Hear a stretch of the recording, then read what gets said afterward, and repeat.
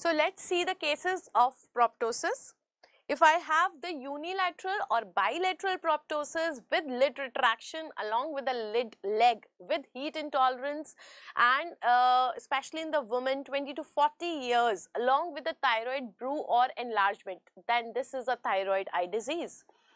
Another case is a middle-aged woman, slow growing, retropulsion present, axial proptosis with increased hyperopia. So there is increase in hypermetropia due to the elevation of retina and it is unilateral. Then think about cavernous hemangioma.